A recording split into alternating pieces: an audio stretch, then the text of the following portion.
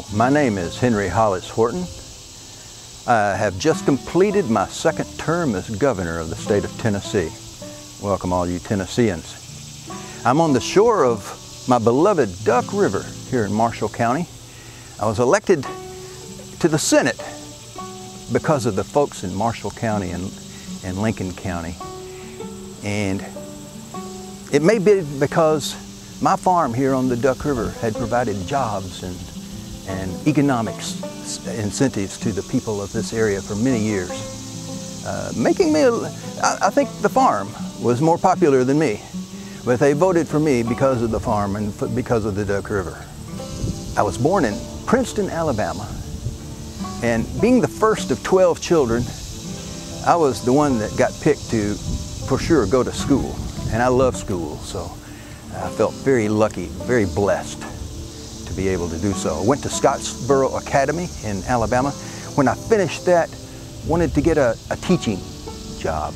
So I went to Winchester, Tennessee, and went to the Winchester College and taught school for several years. Even went to Texas for a year to try to start a new life and be a school teacher. But I didn't much like Texas, so back home to Tennessee I came. While I was in college there in Winchester, I happened to get familiar with a little Miss Wilhoit. Her name was Adeline Wilhoit. And she and I became very close. And eventually, I asked her to marry me. And for several years, we lived there in Winchester. I ran the Franklin County Bank there in Winchester, got several offices of public service behind me as well, school board and election commission. But in 1911, Adeline's family came to us and asked, almost pleaded with us, to come to Marshall County, Tennessee, and take over the family farm. The family farm included a grist mill, a mill on the Duck River. The Duck River and several wonderful acres. When I saw it, I fell in love immediately. So Adeline and I became farmers. Then in the 1920s, I decided that public service, I still wanted to do some public service for the community. So I ran for state senate and got elected to the state senate under Governor Austin Peay. And Governor Peay and I became good friends, and we agreed on a lot of things. And I was happy to be the Speaker of the Senate, right behind Governor Peay.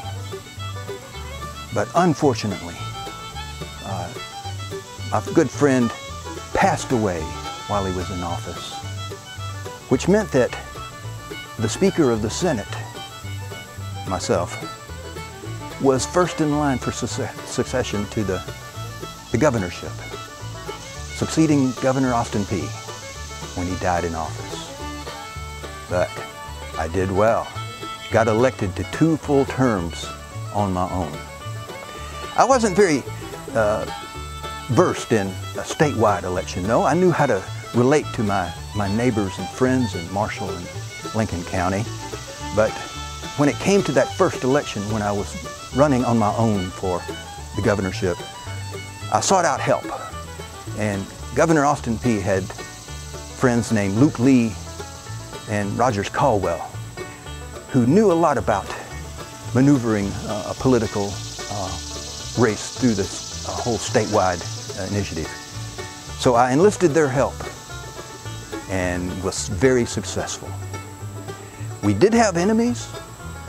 Our enemies included a very powerful man in Memphis who we refer to as Boss Crump.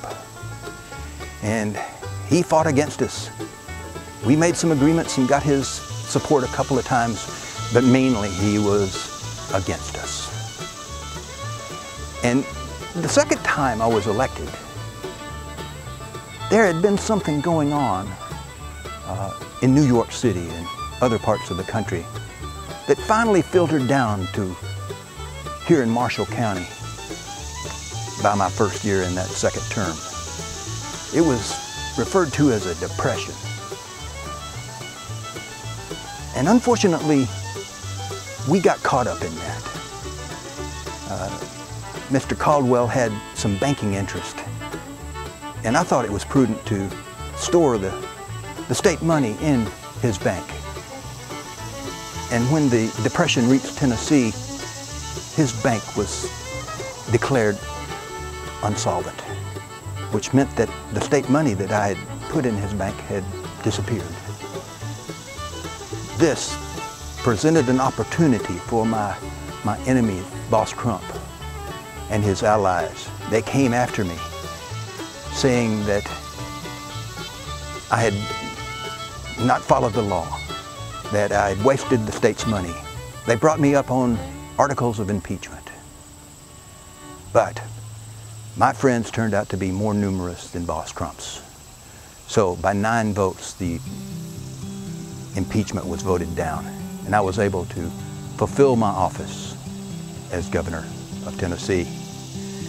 But after all that, I was tired of it. I wanted to get back to my beloved farm on the banks of the Duck River.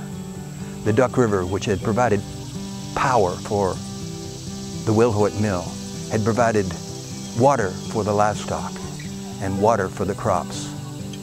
The Duck River and my beloved farm, I came home to be in the peace and quiet again.